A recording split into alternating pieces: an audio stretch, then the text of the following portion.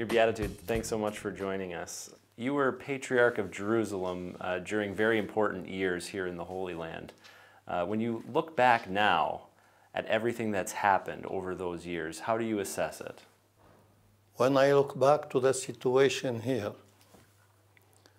when I look to the situation as it is now, nothing has changed. What changes are the people who talk about the situation. The visitors are changing, presidents, prime ministers, etc. But our situation as it is truly, our daily life as people, as Palestinians as well as Israeli, nothing changed. We are always in a situation of conflict, which means hostility, political hostility. Palestinians always under Israeli military occupation. Israeli always afraid from the Palestinians.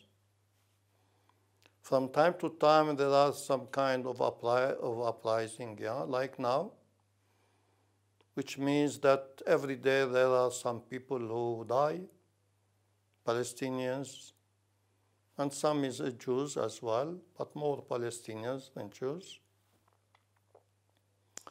There are the houses, Palestinian houses demolished. There are the settlements developing on Palestinian land.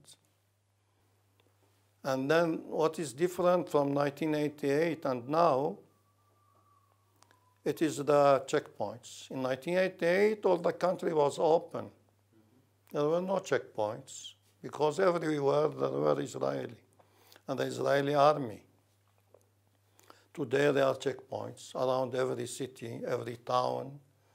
You go to Jerusalem, there are checkpoints. You go to Bethlehem, checkpoints.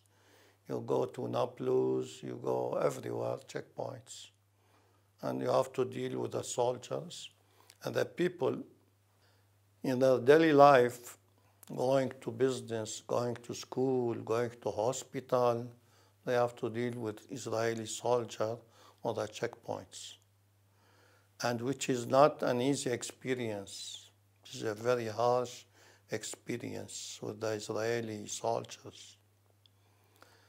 So this is what have changed. There were no borders, no checkpoints.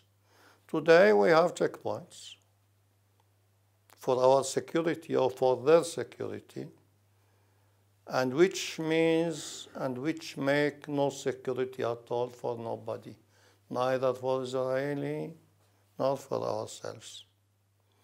In 1988, the Israeli were thinking of possible two political entities, Palestinian and Israeli.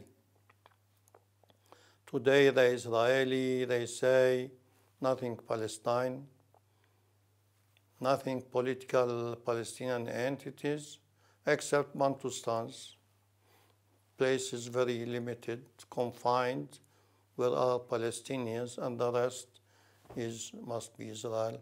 But still, until now, the situation is not settled. And they are, I think, the Israeli, they are not interested in making any settlement in the situation, no. And that's the problem. We are living in a desperate situation. We are living in a situation of conflict, hostility, and no way out from this situation. No way out, nothing. Because the stronger, which means the Israeli, it does not want any settlement for the situation.